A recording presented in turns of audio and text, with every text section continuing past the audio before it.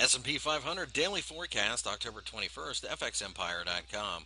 The S&P 500 gapped higher on Friday and then raced to the 1744 level. That being said, we have broken out certainly, and it now looks like the S&P 500 is going to continue to go higher. We think 1800 is probably a safe bet, and quite frankly, wouldn't be surprised to see 2000 over the longer term. The problem is that, or the reason for that matter, is that Mr. Evans of the Federal Reserve, the FMOC board, suggested, especially on Thursday, that perhaps the Federal Reserve needed several more months of data before they could make a decision on tapering, which means more cheap money and means higher priced stocks. Pullbacks going forward should be buying opportunities.